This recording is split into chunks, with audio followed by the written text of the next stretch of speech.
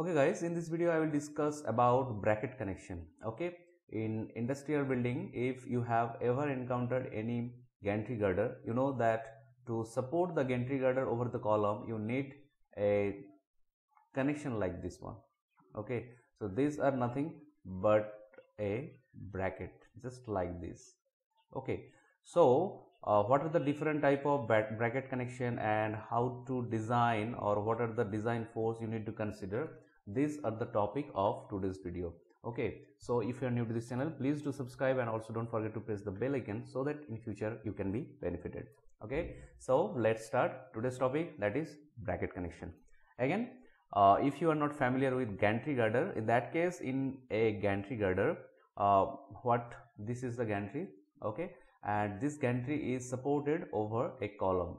Okay, but this column has dual function. First, it support the roof frame or the roof truss, whatever may be, and also in the midpoint or at a certain depth from this eaves level, it also support this whole gantry girder.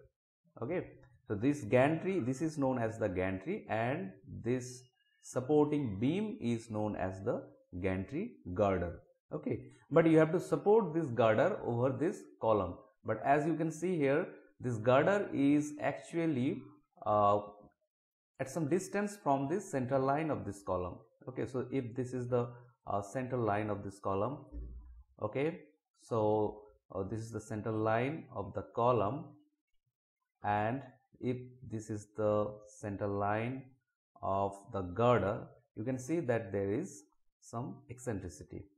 Okay, so to provide the support of this eccentric load, you need to provide a corbel or a bracket, whatever you can call it. Okay, so I will call it a bracket, and this bracket here you can see is supported by the arrangement of bolts. Okay, you can also use weld to connect this bracket with this column. I will discuss further. Okay, so at the very first, this is typical type of bracket connection. Also another case is let's say you have some point load over a column. Okay, and you need to provide this support, okay, this point load support through these flanges of the column. In that case, this is another type of bracket. Here you can see that in previous cases, this was the previous case. Here the load was acting along the major axis of the column. Okay, so if this is the major axis of the column, the load was acting about this major axis. Okay, but in this case, here you can see that the load is being applied along the minor axis.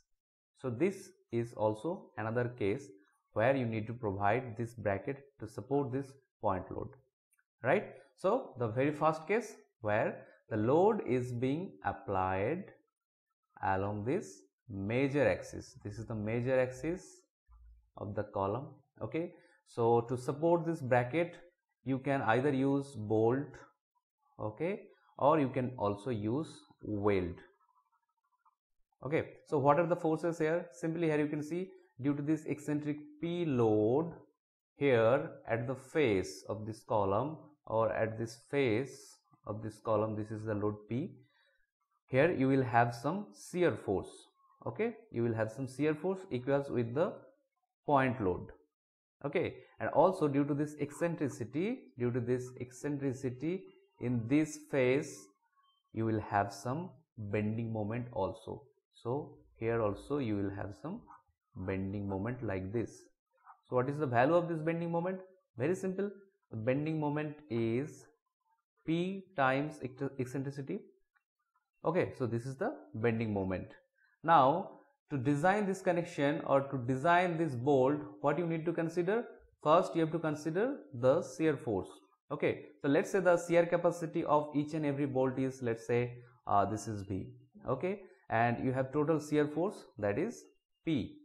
Okay, so the number of bolt requires is P by V. Okay, And this is not only the forces, also you have to check the stress due to bending moment here. Okay, so if you consider the bolt arrangement like this, let's say here I have 1 2 3 4 5 rows, 1 2 3 4 and 5 rows. So this is the neutral axis. So if this is the neutral axis, you can find out the total moment of inertia of this arrangement.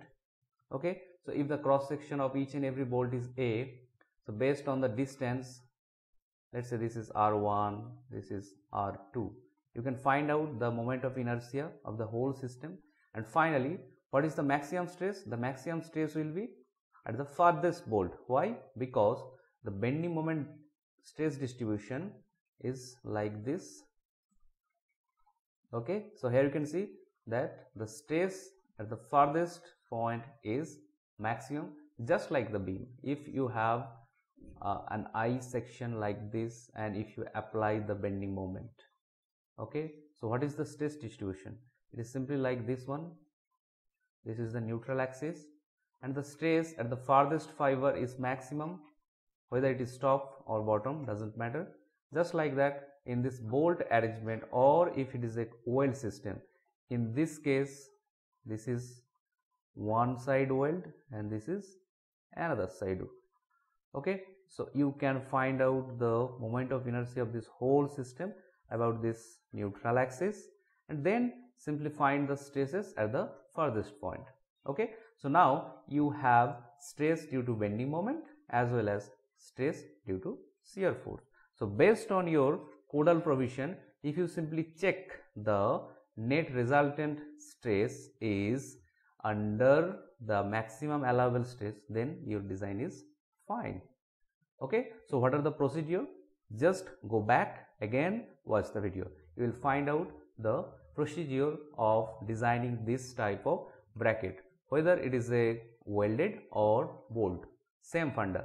Okay, same force, shear force, same bending moment, and the stress only differs, because in case of a weld, this is a continuous system, so the calculation of moment of inertia is something like this.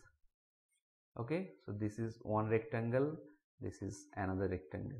Okay, based on that you have to consider it. But here this is a non-continuous or discrete system, so you have to calculate the moment of inertia based on individual bolt distance. If cross section is A, then for a particular bolt at a distance of R, what is the moment of inertia about this neutral axis? Simply A times R square. Then you can find out the whole system by just summing up. Okay, now second type. So here you can see that the load is being applied about the minor axis. Okay, so here due to this application, this type of application, what will happen? So let's say we are considering whether it is bolt or weld, it doesn't matter. Again, only the difference is the calculation of the moment of inertia. Okay, so what are the forces acting here? Let's say this is an inclined load. Okay, forget about the inclined load. Just for the easiness of discussion, I am considering the vertical load. So due to this vertical load P at a distance of E, what is the shear force here? Again, the shear force is P, and what is the bending moment here? 0. Why? Because instead of bending moment, here you will have in plane bending moment or torsion. Okay, so in previous case, here you will have bending moment because the moment is being applied across this plane. Okay, but here the moment is being applied in this plane. If you consider this particular bracket, this load is being divided equally in this plate and in this plate. Okay, so just let me use some different color. Okay, so just consider this plate. So here this is the point load, right? So due to this point load, the torsion is being generated in this plate. There is no bending moment. So again, what is the torsion? So the torsion is simply P times E, okay, and shear force is simply P. So again, you can find out, just consider the bolt first. So if this is the bolting arrangement, okay, so let's say this is the bolting arrangement, then this is the neutral axis, okay, and the stress in each bolt due to shear force is simply total shear force, let's say P divided by number of bolt times the cross sectional area of the bolt, okay. And what is the stress due to torsion? Again, you have to calculate the polar moment of inertia, okay.